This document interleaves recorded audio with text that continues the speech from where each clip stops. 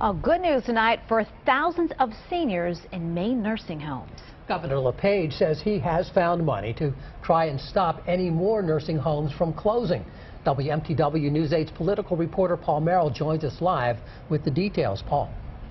Nursing homes in Pittsfield and Lubec had already decided to close, fearing that more would do the same. Both Democrats and Republicans agreed they were facing a crisis, but neither side wanted to pull the trigger on calling the legislature back to Augusta. The governor says the plan he announced today is a plan he can carry out on his own. I'm not going to stand by anymore and listen to slick-talking politicians giving lip service. That time is over. We're taking action. And the legislature is not part of this solution. They are part of the problem.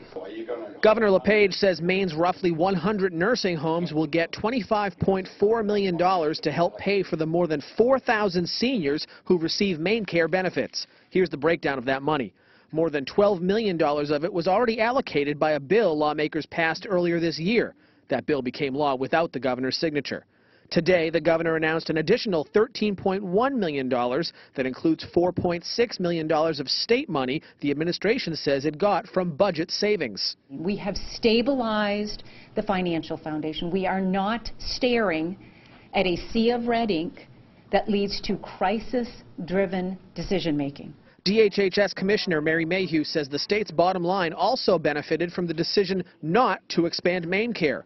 Democrats want more details on the exact sources of the savings. She never even told you today where they're actually coming from. She just said that they were savings. I mean, how do we know?